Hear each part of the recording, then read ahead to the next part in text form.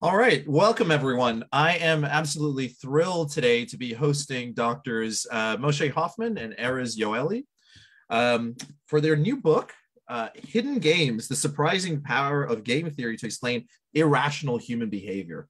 So very quickly, Moshe Hoffman is currently a research scientist at the Max Planck Institute for Evolutionary Biology, as well as a lecturer in Harvard's Department of Economics. And his research focuses on using game theory to decipher the motives that shape our behavior. Erez Yoeli is a research associate at MIT's Sloan School of Management, and he collaborates with governments, nonprofits, and companies to apply the lessons from game theory and research in behavioral science into altruism toward addressing real-world challenges. With me today, co-hosting is Nichola Raihani, who is the PI of the Social Evolution and Behavioral Lab at UCL, where she's professor in evolution and behavior, Royal Society University Research Fellow, and Fellow of the Royal Society of Biology. She's also the author of an excellent recent book on cooperation, The Social Instinct, How Cooperation Shaped the World. So today we normally would start with a formal presentation from Moshe and Erez, but honestly, there's plenty of those floating around the internet. So what we thought we'd do is actually kind of dive in with an informal fireside chat. Does that sound good to everybody? All right, so this book is excellent. It is the result of years of thinking and challenging and integration across disciplines. The way I see it, it's kind of an attempt to rationalize the irrational by bringing in the missing pieces. But Moshe, Erez, would you like to kind of give us a quick overview of what you were trying to do in this book? Sure. We are interested in why people do the very weird things that they do. Why some people grow long pinky nails in rural societies, but when we look at them, we think, wow, that's kind of ugly. Or why do some people lots of people give to charity, but when they do that, they do it in this weird way where they'll give to charities like Habitat for Humanity that do a nice thing. They build houses, but they do it by flying people all the way across the world to a place where they could probably have used the funds from the flight ticket to build more housing by hiring local people who actually know how to build houses. We look at things like, why do people feud? We have these great examples throughout history from Shakespeare and not from Shakespeare, real life as well, of families that will enter into decades-long feuds that will decimate the family. Think about the Hatfields and McCoys of the United States, for instance, where they seem driven to avenge a wrong in a way that when you look at this from an outside, and this is perhaps what makes Shakespeare so enthralling when it comes to this, you think, oh my God, don't do that, don't do that. We know how this is going to work out, and yet they can't help themselves. They have to do it. So we're asking questions about like these. Why are people so weird? And we're trying to use game theory to come up with those answers. Do you have anything to add to that, Moshe? No, I think that's a great list of some of the puzzles we address. We really do like focusing on puzzles, things that people otherwise would think are kind of weird and irrational or vary across cultures, and we don't quite know why. And as Erez said, we tend to use game theory to explain those things. And maybe I'll just add, we use it with kind of a cultural evolutionary twist. So we often interpret the games, and this is maybe the part that's most unique about the book. We interpret the games. Game theory usually kind of assumes that people are optimizing and rational in some kind of conscious sense. But actually the math doesn't require that. The math just requires some notion of optimization. And we think other processes like cultural evolution often do the optimization for us. And that's maybe another unique point that I wanted to highlight. So just quickly, I just kind of wind this back a little bit. Lots of disciplines are trying to understand human behavior. Psychologists have answers, cultural evolutionary people, behavioral scientists, whatever. What is game theory? What is this like? How is this abstract math helping me at all to understand things that I actually give a shit about, care about? Both of those things. Game theory is a mathematical toolkit designed to understand strategic interactions. But let me make that concrete. A game has really just three parts. There are some players. They can choose between different actions, and they will get payoffs. To make this game theory, there's just two more things that we need. One is those payoffs, they are going to depend not just on what I do, but also what other people are doing, what the other players are doing. And fundamentally, this is what game theory is about. It's about those strategic interactions where I need to know what others are going to do in order to choose what I'm going to do, but they need to know what I'm going to do in order to choose what they're going to do. And that's the problem we're going to be trying to solve here. And then the other thing is the thing that Mo just mentioned is game theory assumes that when they make that decision, they're doing it in some way that's somewhat optimized.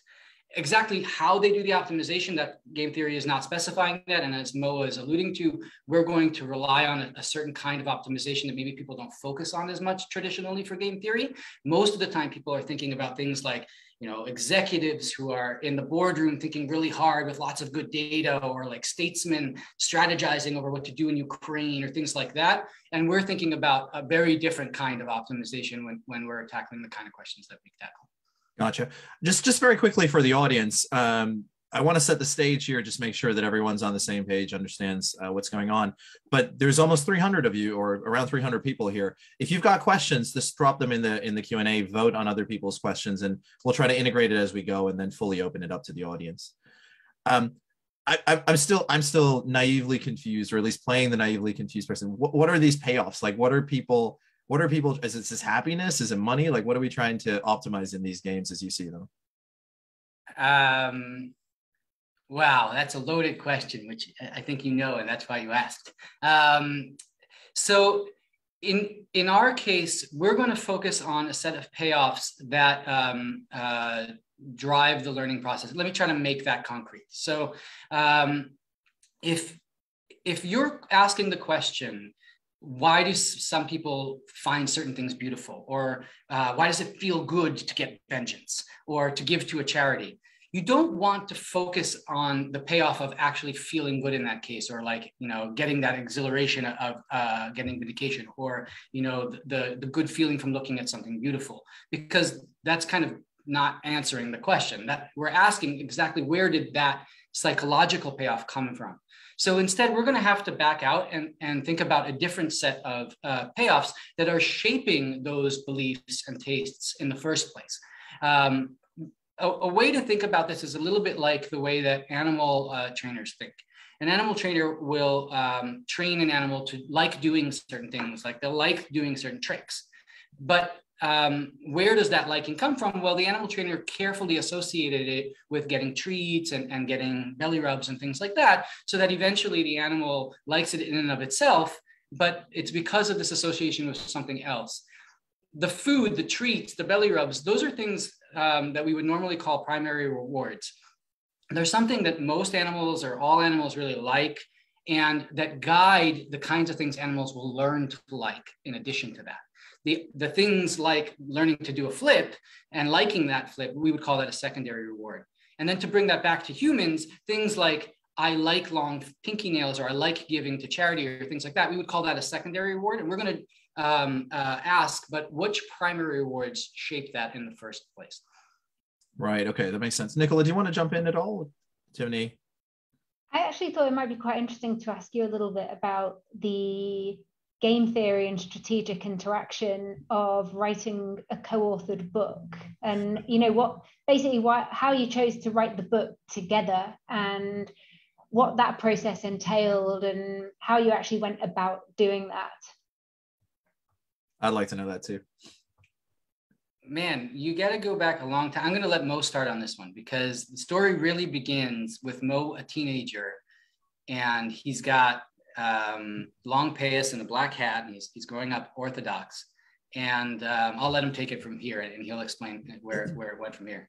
I'll also just say that, we assume that on average, in the long run, people end up optimizing, but that doesn't necessarily, because of social learning and individual learning process, it doesn't necessarily mean the first occurrence is people have it optimal. So watch and see if we write a second book together. But I at least enjoyed the process and couldn't have done it on my own. And what Erez is alluding to is that at a very young age, I kind of had the basic goal of something like this book. So I was I guess, reading Richard Dawkins' The Selfish Gene back in high school. And he really sold game theory to me, and I guess many of his readers, that it helps explain so much of animal behavior. Things like sex ratios, why animals often have 50-50 ratio of males to females across species, why animals are territorial. They can defend territories aggressively just because they arrive first, even if they aren't necessarily the bigger or the stronger animal. Why peacocks have long tails. These are kind of fundamental puzzles that biologists had a really hard time with before game theory was incorporated. And Dawkins, in his classic book, The Selfish Gene, really explains the rudimentary ideas of game theory and shows just how much it could explain. And so to us, it was kind of the gold standard. To me in high school, it was just like eye-opening. Wow, you can explain so much with these very simple mathematical insights. And I guess already then I was thinking, well, that's animal behavior. What can it teach us about, our weird beliefs? And, as Erez alluded to, I grew up in a weird belief system, but I mean, no offense to everybody else on this call. So did all of you. Mine happened to be Orthodox Judaism, but everybody's culture has their odd beliefs and their odd behaviors. And, after having left the religion, I, like many other people, were puzzling over how could I have believed such strange things, and how could so many people act so in such a funny way. We all do this. Where is it coming from? Maybe game theory, just like it can explain all this stuff in animals, can do something similar in humans. So I went off to college, tried to learn game theory. I ended up blah, blah, blah. I can tell you more of my story, but let me fast forward a little bit to like the first time I tried to incorporate game theory to explaining social behavior without Erez's help. I got by far the worst evals imaginable, and all the students were complaining what does this have to do with classical economics? This isn't what I signed up for. This is so disorganized, nothing is well explained. Anyhow, I told this to Erez, and he was like, okay, I really love your content, let's do this right. And he moved to Boston, and we designed this course at MIT, and eventually led to this book. But I think the basic, to get past us to the more general question, I think what this really gets at is this econ concept of comparative advantage, which is different people have different strengths and weaknesses. Mine are not on the organizational side or even the writing side or speaking side, as you might be learning right now. Erez has a lot of these talents, and maybe hopefully he can see similar talents in me, but I think, with co-authors, with collaborators, it's always good to look for people who are really good at the things that you're not really good at. And especially, to put those together in a coherent whole. And I think we did that, and it worked out very well for us. And I guess I would recommend the same for other collaborators. And let me just tie it back to the thesis of the book. We talk a lot in the last chapter about passions and how passions develop.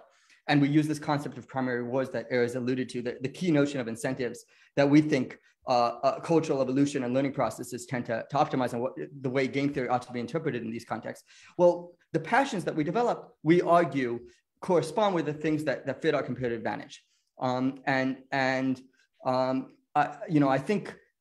think human beings are very good at finding what they're good at and subtly learning how to do that well and to enjoy it. And I really enjoyed working on this book, and I really enjoyed the collaboration. Yeah. All right. Nichola, did you have any other questions? No, I mean I have other questions, but that's the question about why you, I thought it would be interesting to know more about, having written a book. It's a bit opaque to me how you would, go about doing that with another person, and the kinds of strategic conflicts that might arise in that otherwise cooperative endeavor. I think are quite interesting to find out more about. I will say it's rather interesting that Nichola wrote a book, The Social Instinct, on cooperation by herself, and Moshe and Erez wrote a book on strategic game theory together. So I keep thinking, a lot of people, you mentioned earlier, kids, the students coming into your class kind of had this classical economic model in their mind. And they're like, what is this game theory thing? You're not answering any of the questions the way I expect you to. The people in the audience, I imagine, have this kind of homo economicus, rational animal. That's wrong. Behavioral scientists told us so. We've got heuristics and biases. Are you walking a middle ground? I mean, what's the big contribution here? Because it does seem quite revolutionary to me. The way I think of it is a little bit less steeped in this debate, which maybe not the best way to rile people up in response to your question. But Usually when we start our class, we start with puzzles like the ones that I referenced earlier. We'll put up, pictures of the Struma, which is a refugee boat that the Brits and Ottomans kind of towed to sea and let sink with hundreds of people on it. And we'll talk about the contrast between someone like Martin Luther and Henry VIII, who both founded religions and things like that. And so we don't even enter into the debate about rationality or irrationality. We literally just bomb them with puzzles and get them to realize the domain of questions we're going to tackle, and get them to recognize that this domain of questions might be a little different from how am I going to set prices today, or am I going to open a new plant in the Western United States in order to refine oil. And when we do that, I think that sort of gets folks to realize, I understand this is going to use some math. I saw that in the reviews. I don't really yet see the connection between how the math is going to be relevant for these questions, but I'm gonna buy it. And then we have to do a little bit of work at the beginning of the class to convince them that game theory really is relevant to these kinds of questions. So that's how I tend to think of it. But you're right that there is a debate right now. Well, it's not just now, it's been a few decades around this question of like, to what extent are these econ tools relevant? And we are somewhat walking the middle ground in that we're using hardcore econ tools, but we're using them for these questions where people seem to be acting irrationally, and we're using them in these contexts where it's like not even obvious people should be thinking about economic tools. Like, where does your sense of aesthetics come from? I don't know. Like, how come game theory applies to that? I didn't think about that carefully in a boardroom with a bunch of other people. But as has come up now a few times, all game theory requires is that you have some optimization going on. And as long as you recognize just how powerful our cultural evolution and biological evolution are, it's perfectly legitimate to use game theory in these contexts. And it just seems like maybe that's been not done as much as one might expect. And so what we did was found a niche where we thought we could add by doing more of that. Okay. Mike, let me just add, if you don't mind. Yeah, no, please. I think the key thing that the key way that I at least think about this rationality debate is that there's a lot of things that it's easy to see as irrational until you think about where our beliefs and preferences are coming from and the underlying logic that might be shaping that. And in some cases, the behavioral approach, which is just things like we have limited cognitive abilities, and so we use heuristics, and that leads to biases. That kind of approach, in some cases, will give a pretty good answer. But in other cases, I think it's going to make a lot more sense to think about how these preferences were learned. And in that case, they will, in some sense, end up being rational. They will, in some sense, be optimizing something like what we talked about before, primary rewards, or if it's biologically evolved, it'll optimize something like biological fitness. And so in many contexts, things will just kind of look behavioral and look irrational. But if you look a little bit deeper to where those preferences and beliefs are coming from and the learning or evolutionary processes that shape it, there will be an underlying rationality at play. And maybe I'll just add one or two minor points. And we talk about this at length in like the intro chapters in our book. But one or two minor points is when things are learned or evolved, you do get things like spillover effects and lag effects, which again, we give many examples of, but just to kind of list a few, people in the cultural evolutionary literature have documented the fact that like our taste for spices, for instance, culturally evolved to help combat foodborne pathogens. And so it's going to be more likely in cultures like, in cuisines like Indian cuisine, where they have a specific climate that makes the food more at risk of these kind of pathogens. And so that's kind of a functional underlying rationality story for our taste for spiciness, or at least Indian people's taste for spiciness. But of course, in the US, there are many Indian people, and I guess in England or many other places where they've moved to since, and many people from Indian cultures and families, heritages, still end up liking Indian food, even a generation, 2 generations later. And that's an example to us of kind of a lag effect. Like there was an underlying logic to where this cuisine developed the spiciness to begin with. But of course, nowadays, if you're living in England or the US, it no longer is serving necessarily that same function. You have even refrigeration, which so the meats aren't getting bad when they're not spiced, but the taste still persists. And so, that's maybe another wrinkle on this rationality debate, is that there's a lot of evidence of things like persistence or spilling over from one context where the thing initially evolved to another context. That's also important to keep in mind. Learning and evolutionary processes are not perfect in every instance. They're perfect kind of on average in the long run. And so, even the rationality stories we might tell also have some irrational wrinkle to it. Makes sense. Nichola, feel free to jump in at any point, but otherwise I'm going to there's a question here that's racking up a few votes. So this is from Kristen, one of our LSE alum. She asks, how does the optimization assumption in game theory reconcile or align with looking at behavior that is seemingly irrational, which is often a term to characterize behavior where people are not optimizing their benefit? And I think you kind of answered that just now, but maybe could you take an example from your book that you can show the insight that a game theory approach would offer, and then contrast it with, let's say, a traditional behavioral economics or a traditional psychological approach? Which one should we do, Mo? Maybe altruism? Altruism is good, and we can also just tie back into the spice example that I just gave, for instance. Okay, you do that, and then I'll do the effective altruism one. Great. Well, I mean, just the spice example, which actually is one that doesn't require game theory. That's just kind of a classic, there's a simple functional story that people aren't consciously aware of. We might develop a taste for spicy cuisines because to combat foodborne pathogens. Don't need game theory for that, but it kind of illustrates that cultural evolution has this ability to optimize without people's conscious awareness. I alluded to passions also. That's another example we discuss in the book where people kind of develop this desire to do things that they're comparatively good at, and that's rewarded in their society. We also talk about that. Those are two examples that don't require game theory, but exhibit this underlying logic.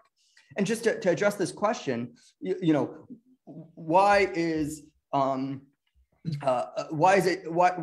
the approach of thinking through the underlying rationality logic function useful in these cases? And Erez will get to altruism in a sec. Well, it's useful because in a pure behavioral story, you might say something like, well, people, the reason why people in India eat spicy cuisines is because they have a taste for spiciness. And that's so much of a silly answer that nobody would even, it's so self-evidently silly that I guess there aren't papers written like that. But in behavioral economics, as Erez will get to with altruism, you do have the analog going on where people do say, why do people give to ineffective charities? The answer will be, well, because we kind of like giving. It feels good to give. And that feeling of goodness doesn't really depend on how effective it is. So there, that's the warm glow story. This story of like, oh, it's just what our preferences are is somewhat actually appealing to people. But it's almost as silly as in this cuisine case. And likewise with passions, we have a story about competitive advantage and what's rewarded in society, and we talk through the evidence for that and stuff. But I think that really fits a lot of the psychology that's going on with passions and a lot of the specific instances and examples that we go through in the book.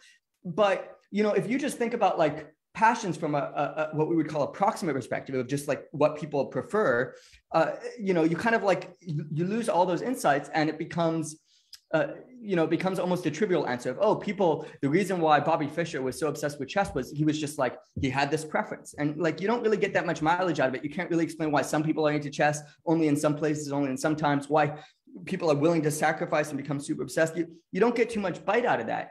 And so I think you're missing out a lot.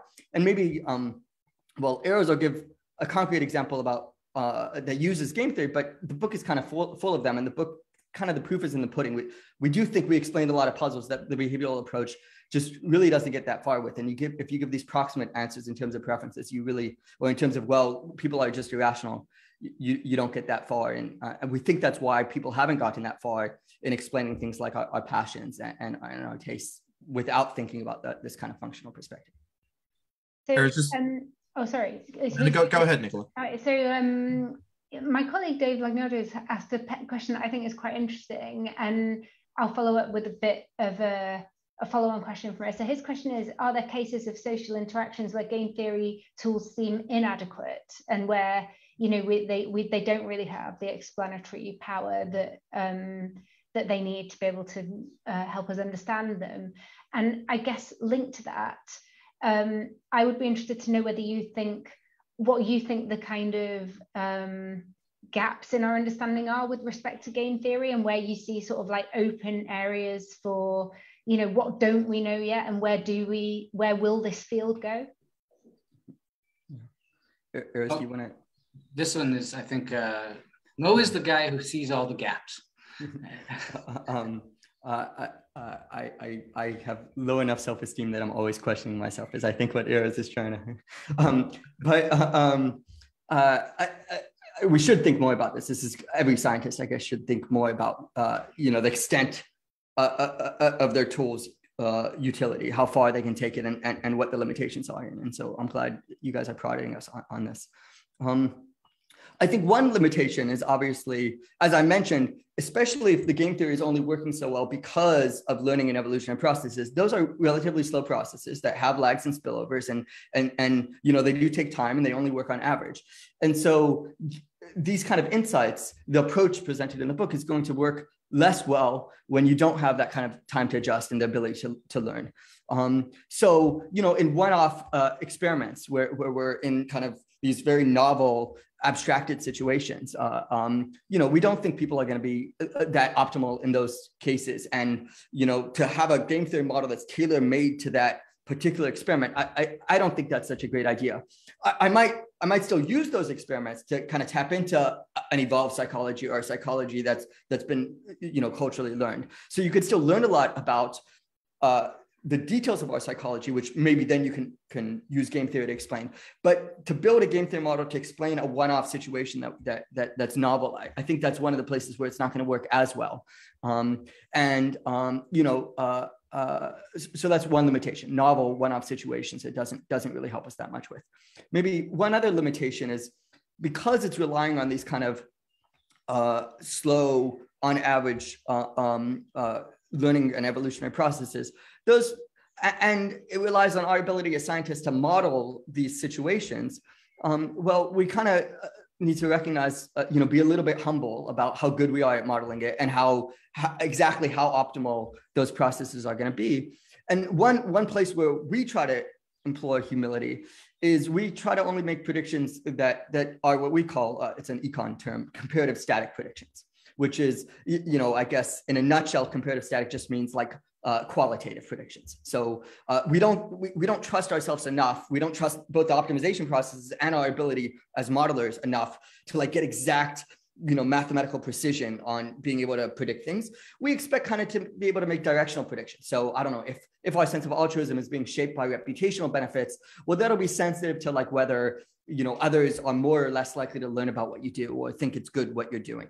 And but that's kind of a directional prediction. It's not like, oh, you're going to give exactly 0.27% of your income to charity because that'll lift your reputation by 27 points.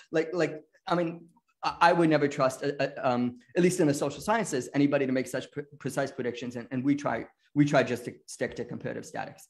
Maybe a third limitation, and then I'll shut up, is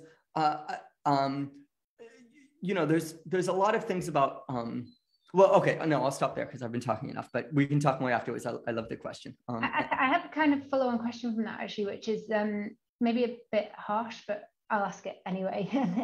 It's basically whether that could kind of like the worst critic of game theory argue that it's basically a tool for explaining things that you've already observed, and it's not really a tool for helping you to predict things that you don't know about yet. Yeah. E, do you want to try to run into this landmine, or do you want me to take the bullet again? I'll give an example where I think that somewhat addresses this. I think it's a fair criticism, first of all. And I would say that the primary use of game theory in the book is to try to understand the world, the things that we already observe, and it's less about trying to predict the future. Although we are, to some extent, like anybody who's doing a scientific endeavor, one of the things that demonstrates the value of the scientific endeavor is that you are able to come up with predictions, not necessarily of the future, but of things that people maybe didn't think to test that you're now able to test. Think about Einstein's theory of relativity. There were certain things people didn't think of testing about, like the speed of light. I don't remember the details of the experiments, but about the speed of light that only generations later were we able to test. That's part of what made it so compelling. So in an ideal world, you do come up with those. But I will give you one concrete example that I think illustrates the fact that game theory does have some predictive power and is somewhat surprising. So if you look at a very classic game theory model, the costly signaling model. It's the one that we alluded to earlier that's able to explain long tails in birds. And it explains things like why people grow those long pinky nails that we also referenced, and why people like fancy cars and things like that. It's now a fairly old model dating back to the early 1980s. There was a Nobel Prize in economics associated with it and so on. You can ask what that model will do. What it can do is it can tell you when are costly signals in Nash equilibrium, when does it make sense for people to be sending these expensive costly signals, to be growing those long tails, to be paying for those expensive cars, and when does it not make so much sense. And you actually see in practice this dynamic of like costly signal is arising and then falling away. For instance, in the medieval period, people think of medieval cuisine as being, there's no spice, you just throw stuff on a fire. But actually, the evidence that we have suggests quite to the contrary. Medieval cuisine was quite spicy. The closest we have in terms of modern cuisines to medieval cuisines is probably Moroccan food. I think it's got a fair amount of spice, a fair amount of sugar in it. And that's, these stews and things like that.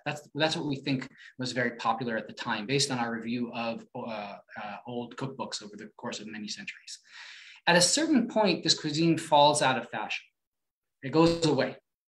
And it's a little bit hard to understand, like why did it arise in the first place? Why, Europe doesn't really have a need to, say, preserve meat the way that Mo was referring to earlier. So why would it bother with this use of spice in the first place? And then why would it go away?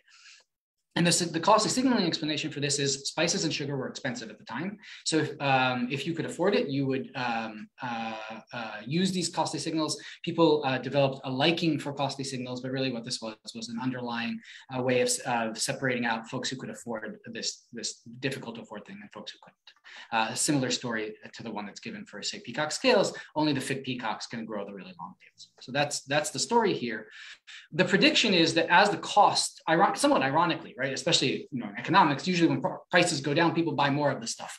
Here, the prediction is actually as prices go down, the value of this thing as a signal will go down and people will stop using it. And that's exactly what we see. We see the use of sugar and spices collapsing at the same time that international trade is bringing the costs of these things down in the 16th, 17th century. And there's a similar story with like white shirts and blue shirts where this hasn't happened yet, but I've got a prediction. So I'm going to make the prediction and we can talk in like 30 years and you can tell me if I was right. Where traditionally, there's a big distinction between blue collar workers and white collar workers, where blue collar workers, they wear blue, they wear indigo in particular, which has all of these characteristics where it makes it hard to see stains. It makes it hard for the stains to set in the first place, and contrast that with a white shirt where any stain will show. And during the Tudor period, white shirts became increasingly popular. Basically what happened was traditionally people wore their jackets like this. And gradually people wanted to show off that their whites underneath, their undergarments were actually clean. And so they would bring out their cuffs, they would cut a slit in the jacket and tuft out their shirt. And eventually the very fancy frilly collars developed and so on and so forth. And today's jacket with the open chest is the evolved version of that. And the whole idea was to show off the white shirt underneath. And that's why the white shirt is this classic men's formal wear staple. And all it's doing is it's showing off that, you're not a worker, that you can keep your cuffs clean, you can keep your collar clean, you can actually afford to wash your garments often enough, which is something that blue collar folks couldn't do. So it separated you from those folks. But today we all have office jobs where we can keep white shirts clean. And so the function of that shirt is going away. So much like the benefit of showing off with sugar and spices went away and then our taste for it went away, my expectation is that this fashion will actually change. There's some hints of that. If you walk around, bank, you see a lot of color now. You don't see a ton of white shirts anymore. And so there's some evidence that the fashion is changing in that direction. And we'll see if I'm right. So there you go. I've put my stake in the ground. So I'm conscious that I want to make sure we have the audience have some of their questions answered. So I'm gonna toss you a few that are kind of ranked up here. Dr. Richard Steele of NTU, senior lecturer in psychology, says game theory seems surprisingly absent from psychology, which is interesting too, despite its potential to predict behavior. What are some of your favorite applications of game theory to psychology? And Dylan, a year 12 student, says, what is the term hidden games defined as in your interpretation within the book? You want me to? Oh, you're muted, but I think you're saying it's okay if I go. Okay, so maybe first I'll just really quickly answer the hidden games question, then I'll come back to the other one. Hidden games, we just think that's whenever game theory is being applied at a non-conscious level to explain where our beliefs and preferences are coming from. Thanks for asking. Hope that clarifies. But anytime cultural evolution, learning processes, even biological evolution are shaping our beliefs and preferences to be consistent with the logic of game theory, be consistent with things like Nash equilibria. That's when it's a hidden game. Less hidden when we're talking about CEOs in a boardroom, trying to decide what's the optimal way to price their product. They might be responding to game theory logic, but in a very conscious, deliberative sense. Then the game isn't so hidden. Okay, so that's what we mean by hidden games. How do hidden games apply to psychology? What are some of our best cases?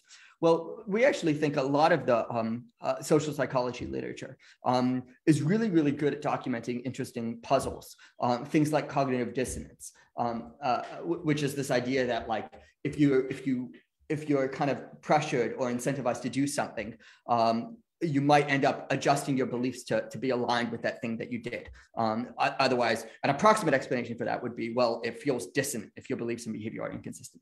So that's a really good example of something that psychologists have in our opinion, really well documented. Some very nice classic experiments really show this, but it kind of still raises the question of where does dissonance come from? When are you going to feel dissonant? How exactly does dissonance work? Why would we ever develop evolve a brain that has this feeling and responds to it? And we think something like that, the hidden games approach might help with. So it might say something like, well, if you're worried about your reputation in front of others, about seeming like you're principled, that might suggest that you don't want other people to think that you just are willing to, lie for a buck. And in the classic experiments, you're paid to give a speech about how great communism is. And people say it, and then afterwards they kind of start to believe it. That's the classic demonstration of cognitive dissonance. But okay, if you don't adjust your beliefs and you just say, well, I gave that speech because I'm willing to lie for a buck, you don't look that trustworthy, you don't look that principled. And so we think the sense of dissonance might track how important it is to adjust your beliefs to be consistent with your behavior, at least if needed, to maintain a reputation for being a good, trustworthy, principled person. So we can use this idea of game theory to understand how reputations work, to understand how trust works, and to maybe give us a better sense of when you might feel dissonant. So that's kind of one application, but we talk a lot about motivated reasoning too. So why our beliefs might end up being biased. And, again, social psychologists have documented many interesting phenomena where our beliefs end up being biased in strange ways. So for instance, if you get supportive evidence for something you want to be true, you're going to incorporate that into your beliefs and lift your beliefs up, and that can lead you to be overconfident. If you get non-supportive evidence, you'll ignore it. But there's this weird asymmetry going on where you're able to ignore bad evidence, but you can't make up the good evidence. So you're responding only when you find it. That asymmetry is documented in the literature, but again, not well explained. It's just well, that's kind of how we're able to lie to ourselves. But again, you can ask, why does our mind allow ourselves to lie in this particular way? How does, can we better understand how motivated reasoning works? And okay, so again, we have a chapter on this where we say, well, if motivated reasoning is about persuading other people, but so you're going to be distorting information, sharing it in a propagandistic way, but you also don't want to get caught lying. You don't want to get punished for saying something that's an overt lie, but it's a lot harder to get caught lying by omission, a lot harder to get punished lying by omission. We'll be more willing to lie by omission than by commission. And our beliefs, if our beliefs are there to help us persuade others, they'll also show that same fundamental asymmetry. So that's another example of classic social psych phenomena, motivated reasoning, that we think the hidden game can help you understand. And as Erez mentioned, we keep alluding to altruism as a third. I won't go into that, but we talk a lot. I guess Nichola also, of course, her whole book is on this. There's a lot of really good work on altruism and how thinking about the underlying game theory can help us understand that phenomena, which is something that social psychologists might give a more approximate explanation for. It's how empathy and compassion works, how one glow works. But again, if you think about the underlying game, how reputations work, how signaling work, you might get a deeper grasp of how altruism works. Guys, there's two questions in the chat that I think are like pretty similar to each other, and maybe you might want to, we should pose them to you. So they both center around this idea that if people only knew the payoffs, or if people do know the payoffs associated with the various different options they could pursue, why do they pick the wrong thing? Like, why do they pick the thing that results in a lower payoff? So the two questions are, why do intelligent people adopt a poor diet and become obese? This behavior is causing an obesity crisis around the world. Why is this happening? And the related question, I think, is basically more or less the same thing, is why do experts not apply the core of their specialization to their own lives? For example, why would doctors do things that are harmful to their own health and things like that? So I think they both, in a way, they're driving at the same thing, which is like, if you know what the payoff is, why don't you do the thing that gets the good payoff?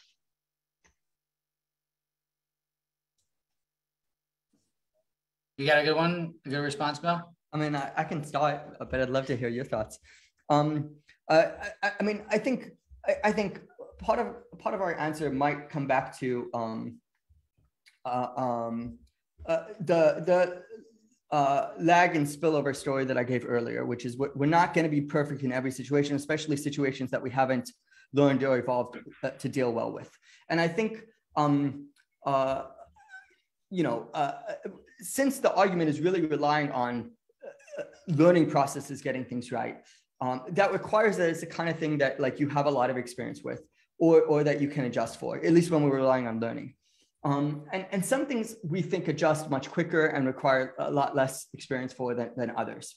And so those things we think are going to be much more responsive to like your contemporary environment and your incentives. So morality is one such thing. We really do think our morals are so rapidly changing, and we get so much experience like seeing other people norm enforcing or having to make moral judgments and getting punished for them, or getting told that that's the right thing to do or right thing to say. We get a lot of feedback on our morality, and it looks like our morality is very fungible, that like what we think is morally right or wrong really adjusts based on culture and based on your own life experience, and you can see very rapid changes and very big differences across cultures. Some other things we really don't seem to be that good at learning from, and maybe that's because they're more hardwired, and like it's kind of there's less free parameters in our learning processes, and it's more just like evolutionarily fixed what your tastes are. Like salt, fat, sugar. The taste for salt, fat, and that's sugar. right. That's where I was going. That's something that, like, I mean, Erez mentioned, like, okay, it's true that like for some cuisines, like whether you make them the meat super sweet, that could change because there's a costly signaling dynamic. But like that's not going to override the fact that like we've evolved to like sugars, and like that's something that like is so strongly ingrained that like, I mean, yes, we can like, you can learn to like more refined Belgian chocolates that are you can learn to like some things, but like the overall liking for sugar, that's really, really hard to overcome. And just biological evolution, for good reason, like wanted to build that in very, very hard and make it very, very insensitive to life experience, that it's kind of that makes sense. And then maybe I'll just mention that the third thing I was going to answer to Dave's original question of what's the limitations of game theory. I think one other limitation which maybe is showing up here is some questions like acrasia, like self-control problems. I really don't think our models are the best for. I think that really requires understanding how the different brain systems like system 1 and system 2 interact, how like conscious deliberative processes like can control the more model free based learning processes and the more intuitive, like that kind of interaction I think really requires a deep understanding of how the cognitive psychology works, the cognitive science, and less about like the underlying incentive structure. So I think to understand people's morality, underlying incentive structure, hidden games, cultural evolution are going to help a lot. To understand things like self-control, I'm guessing that there's something else interesting going on there that our tools just aren't the best for. You really kind of need to know more about the cognitive science involved. Thank you. There seems to be a few questions on kind of what can I do with this stuff. So, for example, Maria, an LSE behavioral science MSc student, asks, climate crisis, how do we boost towards sustainability? What's the upside of knowing that people's irrational behavior is somewhat rational? What can I do with this? Yeah, that's my day job. Mo and I work together on this more theoretical agenda, but then my goal in the other part of my job is to try to make this useful and think in particular about how one promotes pro-social behaviors, behaviors like sustainability. So at the highest level, basically what we're doing is, by looking at the game theory, you can understand the environment in which cooperation and pro-sociality flourishes. And it takes a little bit of work, because the game theory will tell you things like first order beliefs are important, higher order beliefs are important, and there are multiple equilibria, which if you just tell people, they'll be like, okay, that was a bunch of jargon. Now, what does that actually mean? So you have to translate that jargon into something useful. But I just want to quickly jump in, because there was a question about multiple equilibria and how you distinguish that from irrational behavior. So if you want to throw that in while you're answering. Yes. Let me put a pin in it. I'll come back to that one. So you have these predictions about what will enable cooperation, what will make the environment fertile for cooperation, but you have to do a little bit of translating in order to make that something that somebody can use. And so we've put some effort into that. And fundamentally, the three things I just mentioned actually do correspond to something that the average person can understand fairly quickly. You need to increase the observability of the desirable action, make it so that other people find out about it so they can get a reputational boost. Moshe referenced the fact that a lot of our altruistic behavior at a non-conscious level is being driven by these reputational concerns. So you need to give reputations a chance to work. That's that first order beliefs part. There needs to be a sort of conscious effort to eliminate plausible excuses. We're really good at taking advantage of excuses not to give. There's this great study that illustrates this, where people teamed up with the Salvation Army, and they randomized whether they stood in front of one door of a supermarket or both doors of a supermarket while asking for donations around Christmas time. And when they stand in front of just one door of the supermarket, people go out the other door. And so that's a nice illustration of the fact that the same people who would have otherwise given, we know that because we're doing this randomly. So we know that donations actually go up when we stand in front of both doors. The same people who would have otherwise given are taking advantage of the excuse not to give. Those excuses are undermining the ability of reputations to do their work. And that's that thing I said about higher order beliefs mattering. That's what it connects to. So the other piece of practical advice we give is that eliminate those plausible excuses. And then this thing about multiple equilibria, which we'll come back to on a theoretical level as well. This thing about multiple equilibria translates into this idea that in these cooperative environments, there's typically sometimes the case that you're expected to do good things and sometimes not. Think about, you guys are in London, so think about escalators. In London, when you ride an escalator, you stand on one side, you let people pass on the other side. I can never remember which side you guys actually stand on. But in some places, that's not the case. So Tokyo, London, New York, Boston, you stand on the side, you let people pass. That's a cooperative act, right? You're maybe it would have been more comfortable to talk to your friend by standing side by side, but you're not going to do that so that people can go past. As a minor inconvenience for you to benefit another individual, a nice pro-social act. But that's not the case in like Denver. If you show up at the airport in Denver, or if you show up at the airport in California, people are like, chill, bro, why you gotta hurry? I'm just gonna stand here. That's what escalators are for. They move for you. And so, like, why would it be the case that these multiple equilibria basically teach us why it would be the case that in some cases you're expected to do the good deed, in some cases not. That's what multiple equilibria mean. But it also teaches us that people will be sensitive to cues of whether they're expected to be good, to behave well in a particular context. And so what we tell people is, and if in a particular context they are expected to be pro-social, then just communicate that. That will often be very effective. And behavioral scientists come up with lots of clever ways to do that, like telling people lots of other people are doing this and so on and so forth. So that's our kind of guidance when it comes to pro-sociality. Of course, the book is full of other game theory models focusing on other questions, and we have more work to do on making that more practical and more useful, but we've at least done some of the groundwork when it comes to pro-sociality. Michael, should I transition to responding about multiple equilibria? Yeah, if you don't mind, answer some of the more technical questions. Yeah, briefly, basically, it's true that lots of games have multiple equilibria, and some of the time, in our models, we will focus on one of the equilibria in particular, which we think has explanatory power. That might be, say, the cooperative equilibria in one of these models describing pro-social behavior, a norm enforcement model, or repeated prisoner's dilemma, if you're familiar with them. And it's true that all of these models have these multiple equilibria. And what we want to do is basically like double check that we're actually describing behavior, the equilibrium we think is describing behavior, we actually can get to it and things like that. And so some of the time that involves doing things like, and this doesn't show up in the book, but like in our papers, we'll do this. We'll do some evolutionary dynamics to double check that like actually that costly signaling equilibrium or that cooperative equilibrium can arise in the first place. That the dynamics will actually lead you there and you'll get stuck there for a meaningful amount of time, because if you don't, then you don't want to use that equilibrium to describe behaviors that you think are evolved or learned.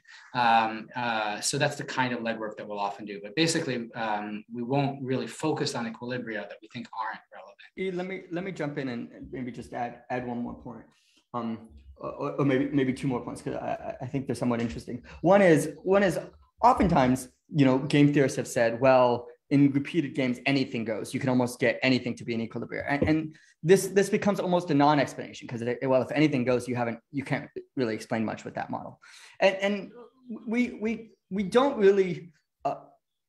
One thing that we ask as well, but in all these equilibria, is there some common feature that shows up among all of them, and we try to characterize that. So in our chapter on norm enforcement and on the repeated prisoner's dilemma, where we're talking about altruism, we say, actually, all the equilibria, anytime you sustain cooperation, you're going to have certain features in common. Let's characterize what those features are. And so this is going to be true no matter which equilibria we're focusing on. So long as there's some cooperation, there's got to be observability. There's got to be some way in which like future behavior is being affected by present behavior. There's got to be some sensitivity to expectations and higher order beliefs. What does that buy us? Can we say anything there? So that's, I think, one trick that we try to use a lot, which I think is missing in the classic game theory literature of like anything goes.